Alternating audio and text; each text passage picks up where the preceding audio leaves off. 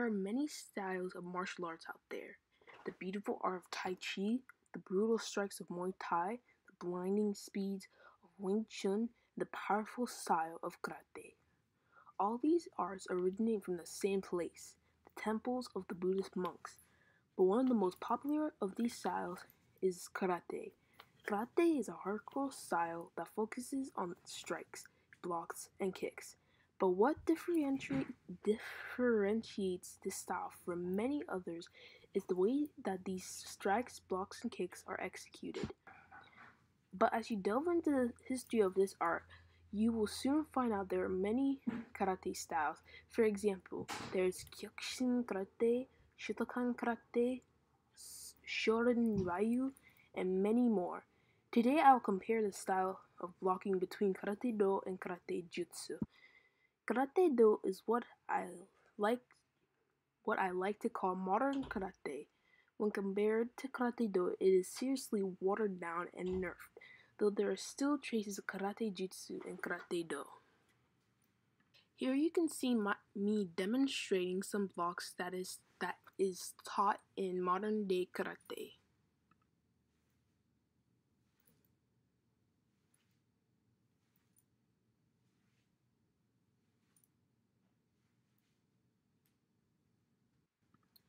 This is me demonstrating blocks taught in Karate Jutsu. In Karate Do, the blocks do nothing to disrupt your enemy. They may get the punch out of the way, but that's it. This allows your enemy to punch you. In Karate Jutsu, the goal is not just to block the punch, but to also hit your opponent. When performing a middle block, you step out into a wide stance and hit your opponent in the chin, blocking the punch and hitting them simultaneously. When performing a high block, again, step into a front stance and hit either your opponent's chin or under their armpit. Then fill up with a punch. By doing the block this way, it makes your punch much more effective.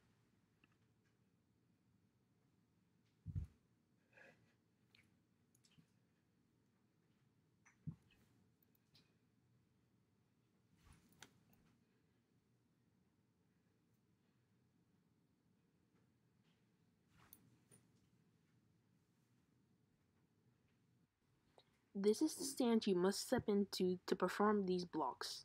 Just a disclaimer, for these blocks to be effective, you must put power into them or else they won't work. Guys, thank you for watching this video. This is the first video like in this style, and I actually enjoy doing this because, you know, I just get to show you guys, just do the recordings, then do a voiceover, and it's actually pretty fun. So I hope this helped you with your martial arts. And if it didn't, okay, sorry about that. But if it did, I appreciate, I'm thankful that I could help you, and I appreciate you watching this video. Like, share, subscribe, you know, do all the works so that my channel can get found and so we can get this plane in the air, you know. And also, go check out my new channel. I'm gonna start posting videos. I'm gonna post this video on that channel. So actually, yeah, go subscribe to that channel because this channel is gonna be more like my guardian's channel. So I'm gonna probably post less frequently here. But on that channel, it's gonna be my kind of channel. It's gonna be anime, comic books, martial arts, survival, reviews, all things that I just love. Like, there's gonna be a lot of skits, so I need an editor. Yeah, I need an editor and someone who can animate. I might just do that by myself, but I really need an editor because I don't think iMovie will really,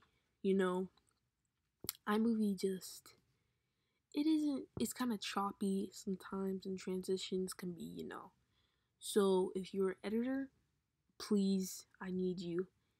And if you're interested in joining that channel, hang out with me or like comment in the comment section. And I'll see you guys next time. Mata ne.